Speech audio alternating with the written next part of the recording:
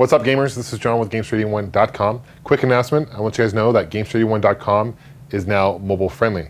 So what does that mean exactly? Well, as most of you guys know, I launched GameStreet81.com a little over a year ago, going on about a year and a half. And the site's going well. Every month is getting busier and busier, and I appreciate you guys' support. It's been awesome. We've got a lot of great contributors. I've got a lot of new contributors as well that I want to do some quick shout outs on. You guys should definitely check them out. But one thing I noticed was that I was getting about 20% of the traffic from the site or more was coming from mobile devices. And one thing I noticed on my end was that the site was taking a long time to load. And not only that, but sometimes when you try to load the site on your phone, it would crash because there's so much on the site itself through your phone. So I decided to have Ziki Interactive, who helped me build the site. They created a mobile website for me. So basically, if you go to GameStreet81.com on your phone, it automatically will load, and it's quick. And why would you want to go to GameStreet81.com? Well, there's some great contributors on there, not only stuff that I post on there, but we've got some great reviewers. So, for example, I want to say these are some recent ones that have joined the site. Ben Rowland, he doesn't do any video reviews per se, but he does written articles of some games. Great guy, definitely knows his gaming stuff. Next one is Eric from Crossroads Reviews. That's with one S at the very beginning, Cross with one S. And he not only is retro focused, but he's also modern focused as well. So that's something interesting about the site is it's definitely very retro focused, but there's also modern stuff there, which is great. But he had a video on there recently talking about possibly the next Sega console. If I don't know what you guys think about that, but he had some information that he found that possibly could hint towards that. Who knows? It's hard to see. But also Living in 8-Bit. This show, high production value, very underrated. I can't believe not more people know about these guys. But they bring 8-bit situations that you'd find like an NES game, and they apply it to real life situations. It's a comedy, great acting, great guys. Guru Larry, a lot of you guys know Guru Larry. He posts his retro reviews on there. Michael B, the Game Genie. He's a Canadian, does great reviews on retro gaming. He's a big NES collector. He's just recently posted a video on showing his NES collection, which is over 400 games. He's got a great display, awesome guy. Mike Tendo, he does some retro reviews, and not only that, but he has like music that he ties in with it. You'll have to see what I mean when you watch some of his reviews. Very funny. And his show is called DYHPTG. It stands for, dude, you haven't played this game? And it's really funny.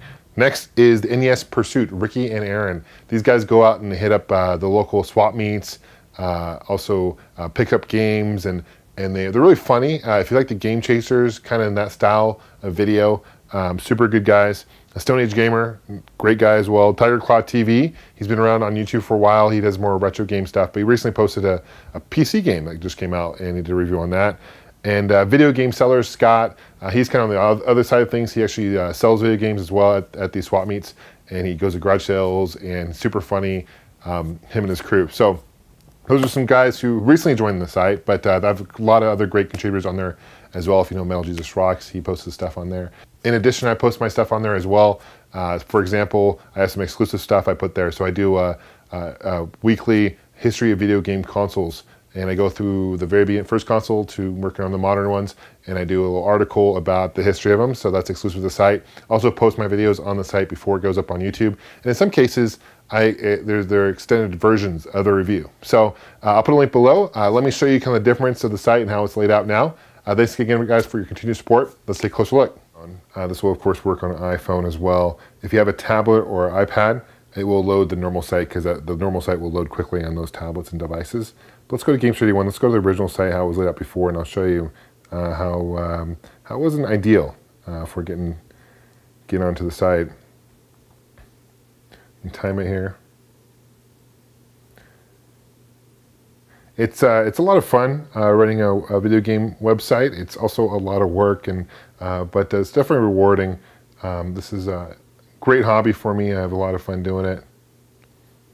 Okay, so you can still, okay, finally it loaded. That wasn't too bad. I've got a pretty full bar here. In some cases, I've had situations where it crashes, stuff like that. So you can see this is the latest post. I just posted my Bandai WonderSwan color system review on there. That hasn't been posted on YouTube yet, but it will be very shortly. And it's going through, and you can kind of see everything's really small. You can actually make it larger like this and move around, but you got game reviews, system reviews, news shows, stuff like that. So let's click on my Bandai WonderSwan color review. And this is how kind of the normal site looks like. It will play videos fine. But you can see it's not very ideal on the phone. It's small, not very user-friendly. And then you can play the video like so. You can leave comments as well, like you would be able to do on YouTube. Now I'm going to show you the new site design. Let's go to games31.com on a mobile phone. It should automatically detect that I'm using a mobile phone. I thought about doing an app initially, but I figured that's a lot more trouble for you guys. And it'd be through the App Store and whatnot, and I think this is a lot more user-friendly. You can see within a couple seconds it loads up the site. Here's the main screen. Get the About, Game Reviews, System Reviews, News, Shows, Podcasts, Forums. I've got a really active forums and a community on the site. There's over 1,000 members. They post stuff on there, anything from retro and modern, which is great, so you guys can sign up for the forums. That'd be awesome. Here, let's go to Game Reviews. You can see it posts from the most modern post to the older post. You can see it's a lot more easy to read. It's not as small as the full site version. Here is more Hit Weed Gems, Easter Egg Hunter. This is a great one. This is by Chipsters. You guys don't know his channel. James is awesome, awesome guy. And he finds Easter eggs within different games. It's going to load the video. It takes a couple seconds to do that. It just loaded. There's also a discuss thing on here. You can actually leave comments like you would be able on YouTube through whether Facebook or Twitter. It's another thing. I have Facebook and Twitter, guys. I'll put links below. Encourage you guys to follow me on there if you guys are interested in what's new to the site. I'm also on Google+. Let's play the video.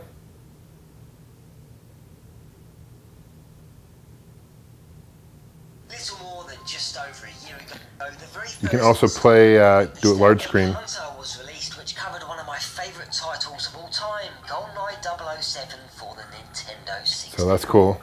Let's go back. Go up here to the menu. We go to news. More news. This is Mike B's game collection. Phoenix Comic Con, I was just there. And he has Pursuit. Let's go to Gamer Eats Nachos by Metal Jesus Rocks. He posted this yesterday as of filming this video on a Friday.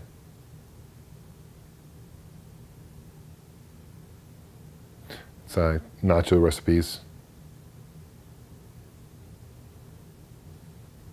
Take a couple seconds to buff. And there it goes. Oh, hit the wrong button. Enlarge it. So it plays really well on the phone.